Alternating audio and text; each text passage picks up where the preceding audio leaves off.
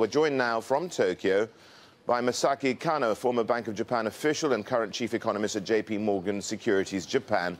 Masaaki Kanno, thanks very much indeed for joining us. But what was the point of this?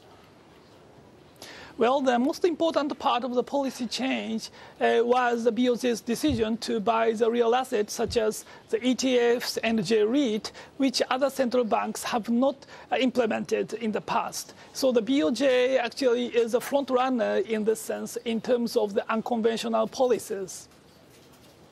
That was, in essence, the decisive part of the move. But what about the rate cut itself? Why did they bother doing that?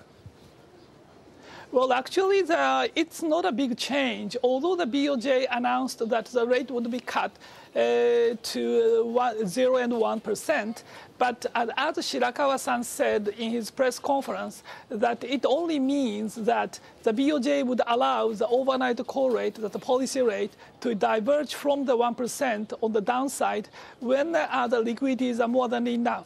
So the effective policy rate would be not so much from the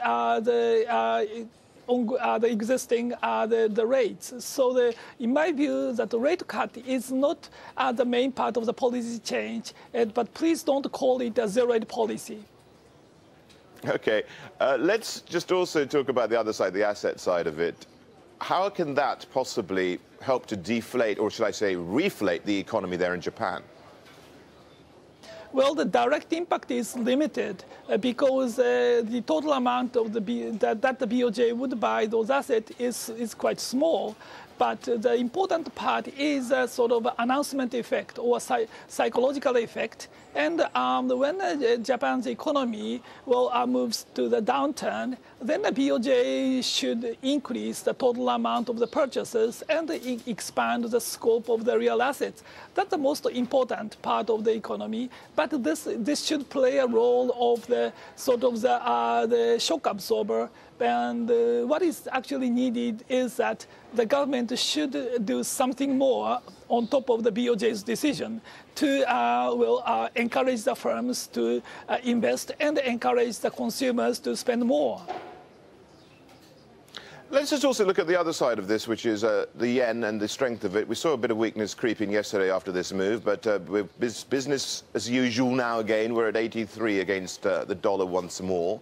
What line in the sand is being drawn right now as to when they go back in and start to buy dollars? Well, anyway, yesterday's currency move was the weakness of the dollar, not the strength of the yen. Actually, the euro-yen just keep rising.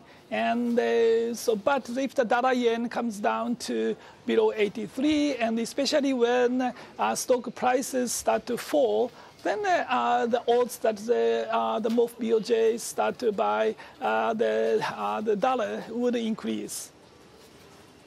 Right, let's also just talk about what message this sends out to other central banks here as well. Do others follow suit now, and if so, which ones? Well, the Fed is quite likely to decide to purchase more long-dated treasury in November.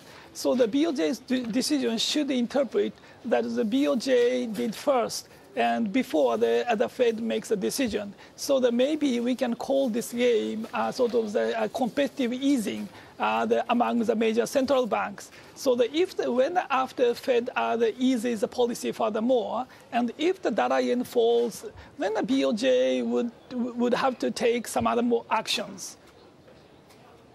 Masaaki Kanno, thank you very much indeed for joining us. He's a former Bank of Japan official and current chief economist at JPMorgan Japan.